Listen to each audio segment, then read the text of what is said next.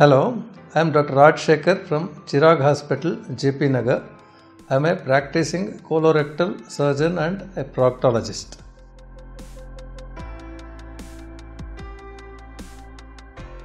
Ulcerative colitis and CMV or cytomegalovirus disease are two different entities.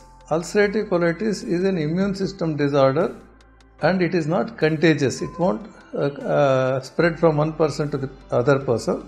So the patients living with them, there is no need to take any precautions as such. Whereas CMV is an infective disorder, so it can spread through body fluids like semen, saliva and blood transfusions, sexually transmitted, and then breast milk. These are the things through which it can transmit to the other people. But mere contact and all will not spread the disease to the other person. So reasonable precautions like how we take for HIV infections and all may be required for people who are living with CMV viral disease. And the breastfeeding can also spread to the child. So precautions should be taken.